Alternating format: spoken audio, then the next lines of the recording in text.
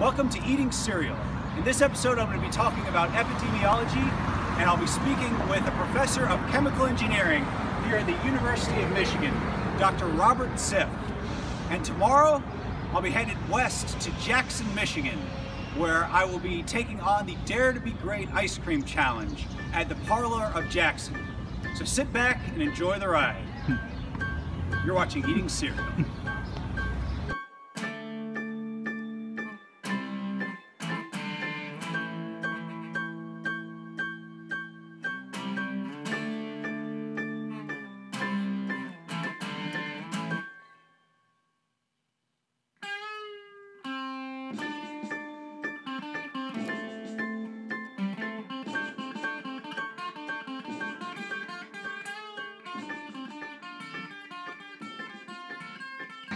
All right, this is the Dare to Be Great Ice Cream Challenge.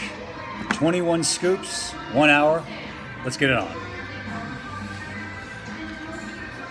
Ready, okay. Today's lesson is about epidemics and epidemiology.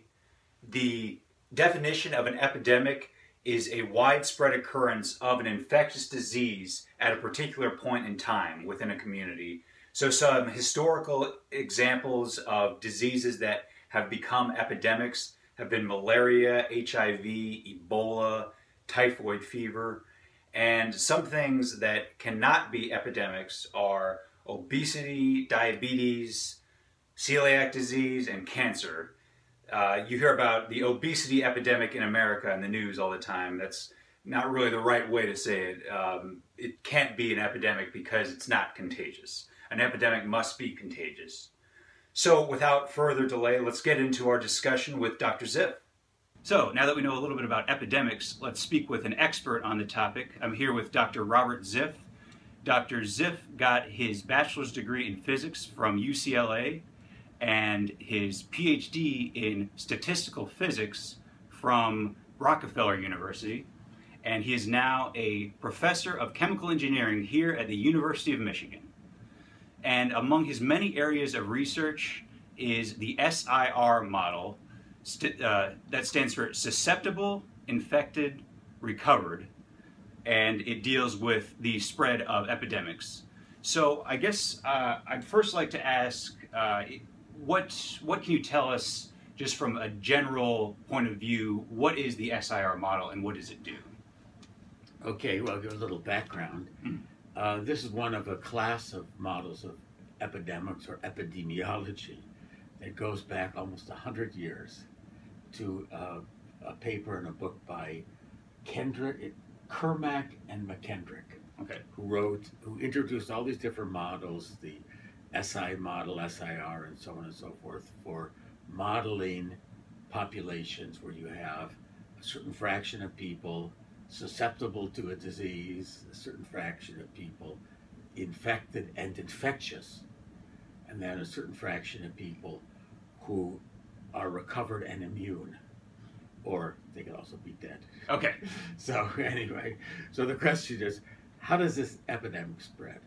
So these guys, you know, what is it, 90 years old, 90 years ago now, looked at all these different models, but they wrote them all in terms of simple, we call them mean field equations, like the time derivative of the number of infected people is proportional, and things like this. Okay. And then solve these equations, and they found if you have different rates of infection and things like this, sometimes the infection died off, and sometimes the infection grew and took over the whole population. So they found like critical behavior depending upon the parameters. So you said 90 years, so it was developed in around the 1920s? Yeah.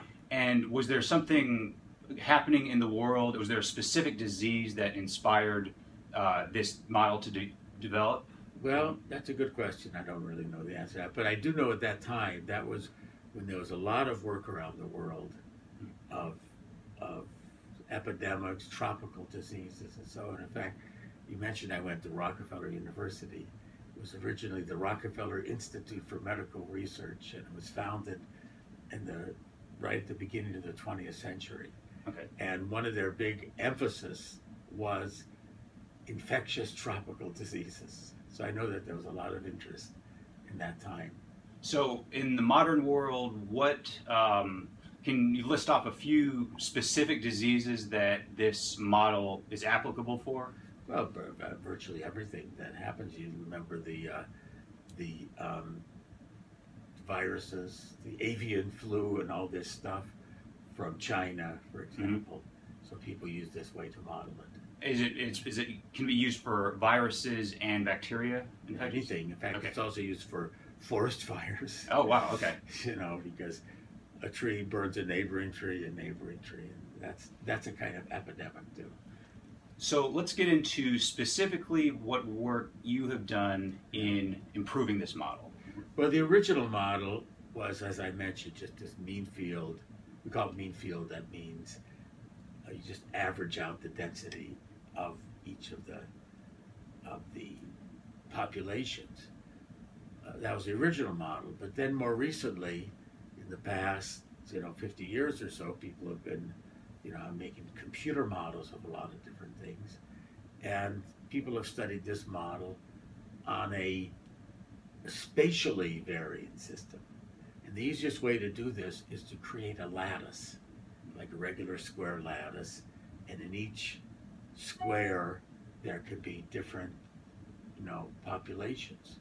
One way to do it is you have one individual, actually do it per site or vertex, one individual per vertex, and that individual can be one of the three states, S, I, or R. Okay. So then it's spatially, and now what happens is, it's not only this whole mean field thing, but there could be regions of infected, regions of susceptible, things like this. So it can only fall into one of those three categories, S, I, or R. In this model, you can make other models where there's like immune. Right. Immune. Okay. Yes. I see. Right. Okay, and I guess lattice. Can you sort of explain physically what is a lattice? I guess well, it can be something literally. Like I mentioned, the forest fire, the trees are in a regular square array. Yeah. And then they're just a perfect square relation between them. So we call that a lattice, square lattice. Or it's like a grid? Grid, you can call it a grid. But you can make up all kind of lattices, triangular lattice, honeycomb lattice, all kind of things like this. But this is a very common thing in statistical physics, that even systems that are not naturally on a lattice, we model them on a lattice, because that makes it a lot easier. So what was the alternative before you said mean field? Yeah. Mean field. I guess, can you explain the difference between those two? Well, the word mean field, I don't know if you remember this in your thermodynamics, but there was the famous van der Waals equation. I know. The van der Waals equation of state. Okay. And this is the first place the mean field came in. He's trying to figure out, you have all of the other molecules around something, and they have an interaction between all of them. And it's a very complicated thing to figure out what is the interaction. But van der Waals says the net interaction is just proportional to the density of all of the neighbors around it, the density of other sites. It's like, instead of a specific field like intermolecular potential, we average it. It's called the mean field. Okay. So you average over all of that. So nowadays, anything that involves averaging over the whole system, we call mean field. And then it simplifies the problem to just, we have them right here, I don't know if you could read it, but just some three differential equations define the mean field of this particular model. What are the biggest goals in terms of social impact, just the world in general? What are the big goals of this line of research? Well, the basic goal was to understand at what rate of infection a disease will grow or not grow. Okay. That was the original one. Now, I've done some work here, and maybe I could scroll it down, where you can look at on these regular lattices, and you get like here's a little spot right here. The disease starts right there and spreads throughout the neighbors like this. Now, this is there's one parameter in this model. It's like the rate of infection of the neighbors compared to the rate of recovery. Okay. So it just has one parameter, the ratio of those two rates. And there's a critical value of those parameters. There's a critical point where the epidemic just spreads.